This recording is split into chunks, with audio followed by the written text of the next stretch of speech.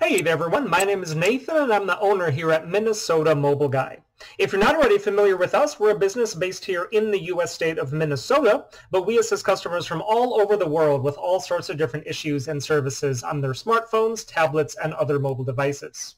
One of the services that our customers most frequently ask us to perform is the removal of the Google account security lock on an Android device, also known as the FRP lock. Here with us today, we happen to have a Samsung Galaxy Tab Active2, kind of a long mouthful there, and this is a device that does have the Google account lock enabled. As we can see here, as we're going through the setup steps, we come to the screen that tells us that the device was reset, and to continue, we have to sign in with the account that was previously on the device. And that's basically exactly what the Google lock consists of. Google added it as a security feature back in about Android 5 or so to help combat some of the theft and fraud that happens these days in the buying and selling of used mobile devices. So we've been contacted by tons of customers over the years asking us to assist them with this specific issue, with this specific model, usually either because they themselves accidentally got locked out of their own device and couldn't remember or recover their login information, or because they purchased the device used from a dishonest seller who didn't tell them that the lock was enabled, and then after the purchase, the buyer obviously discovered it was locked. They didn't have the login information for the Google account, and the seller had long since disappeared. So it's a very common scam that unfortunately happens all the time these days when the buying and selling of used mobile devices. So we're making this video to let any interested customers know that we do offer a service to be able to remove this type of lock from this exact model without having to have the previous Google login information.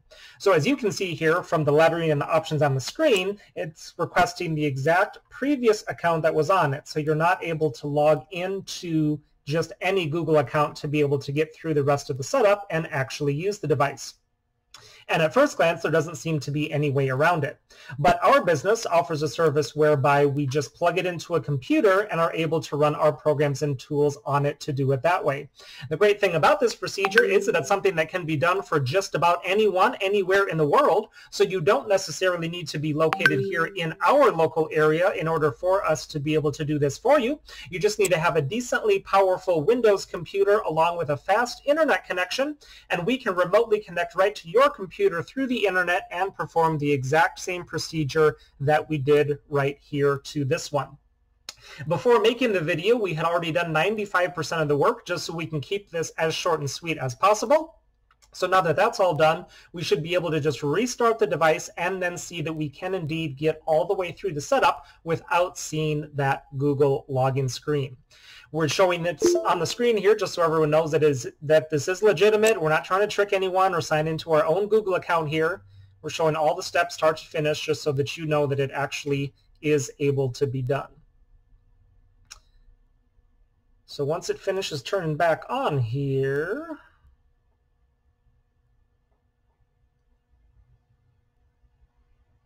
okay, so we are going to go ahead and start going through the steps here. We're first going to turn off Wi-Fi because we don't need that.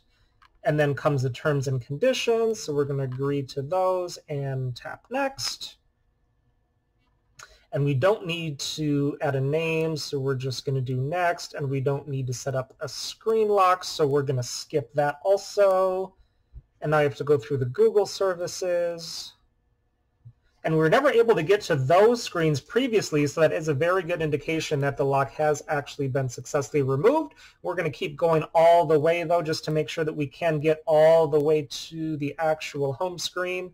We're going to tap Finish there. And there we go. We've got the home screen loaded up. Looks like we have access to all of the apps and settings and features, and this is just like a brand new device that never had the lock on there. While I'm here, I'm going to go ahead and jump into the settings just to show you exactly what we are working with. So again, it's a Galaxy Tab Active2, and then that model number there, the SM-T390. That's the exact Samsung model number of this specific device. So if you have one of these devices that has the Google lock enabled and need help getting rid of it, we would love to help you out with that, so go ahead and get in touch with us. All of our contact information will be right down in the video description, and I'll also put a slide at the end of the video here that has all of the details there as well. Make sure to check out some of the other videos that we have on our channel while you're here, as we offer a lot of different services for a lot of different devices, and I'm sure you'll find something there that could come in handy someday. Hitting that subscribe button while you're there will enable you to be notified of all the new videos and services that we're constantly adding and putting up, just like this one. Y para todos ustedes hispanohablantes, nosotros también hablamos español, así que ustedes nos pueden contactar sin duda. Thanks for watching, everyone, and have a great rest of your day.